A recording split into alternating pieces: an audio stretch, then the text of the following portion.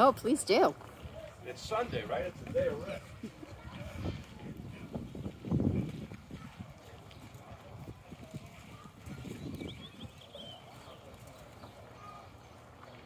So are you a volunteer here? Oh, I'm a paid employee. You are? Okay. So what do you, I'm videotaping. I'm a farmer. I'm an 1880s farmer is my title.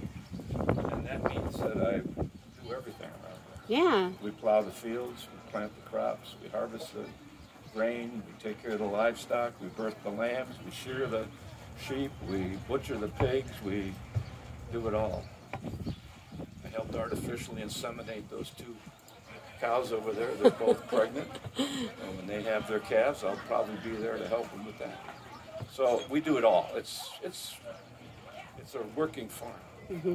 How long have you been here? My 12th season. Okay, and what did you do prior to that? Farming? I was an advertising executive. Wow. Okay. Chrysler business. Yeah. Never thought I'd do this, but I got a job in '08, I guess it was, and they put me on the roundhouse, and I worked Smith's Creek Depot. And while I was over there, I found out that every day the ladies make dinner here. You got a free meal.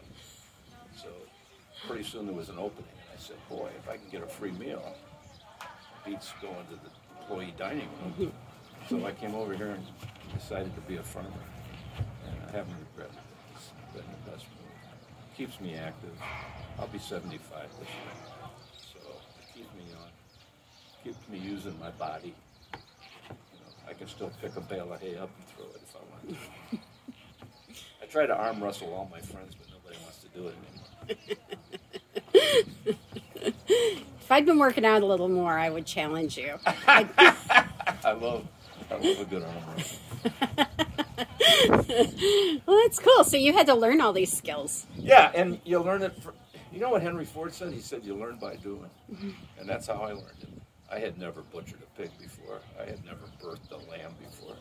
I had never sheared a sheep before. But you do it, and that's how you learn. And now I'm teaching the younger kids how to do it. That's amazing. So younger kids that work here, like yeah. Okay. There's younger farmers than me. Yeah. Lots of them actually. I'm the oldest guy. Nobody older than me. Nobody's been here longer than me. And you've been here 12 years? 12 years, Okay. my 12th season. Yeah. But we work year round. We work in the winter too, because even when the village is closed, the animals are still on site.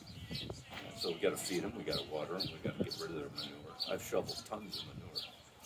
I tell my friends I'm a solid waste disposal technician. And does that go into compost then? Some does. Some goes directly out into the fields. So we manure all these fields in the wintertime. That's something we do in the winter. And then in the spring we plow it under. So, and that's what farmers would have done in 1885 too. We do it just like they did it. We don't cheat, you know. We do it the hard way. So this is 1885. Is this based on the Firestone, what the Firestone Farm was like in 1885? Yes, yeah. When the Firestones and the Fords negotiated moving the Firestone Farm from Ohio to Greenfield Village, one of the stipulations that the Firestone family made was that it be maintained as a working farm. They wanted it to be a working farm. So we only have 7 acres, but we work all 7 acres, and we have about 40 sheep. We've got 2 cows. We've got two or sometimes 3 horses. We usually have 2 pigs. We haven't got them yet. We're going to get them soon. We've got wheat in the field. We're planting corn pretty soon. This garden has just got planted. The ladies will be planting their garden. We've got orchards. We've got bees. We got everything that they had in 1885, and the same varieties too. They had shorthorns. We have shorthorns. We grow rattlesnake watermelon. They grew rattlesnake watermelon. So it's all the old varieties. Well, chicken coop too. I haven't bought an egg in 12 years. I get fresh eggs all the time. Well, they're probably the best here, right? They're absolutely the best. I don't even need a store-bought egg anymore. I don't want one. Yeah. I gave my daughter one of our eggs, and I said, take one of your eggs, get the frying pan warmed up, put a little grease in there, and we popped both eggs in there. And hers looked like the moon, and mine looked like the sun. It was that big of a difference. Hers was flat and yellow. Mine was orange, you know, like a half dome.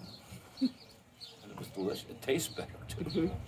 All this old stuff that we grow, even our pork, our hams, our bacon, all these old vegetables, all the, summer Rambo apples, they taste wonderful. They taste like nothing you've ever eaten, because you can't find this stuff in the store. If you don't grow it, you're not going to get it, unless you know the farmer that's growing it.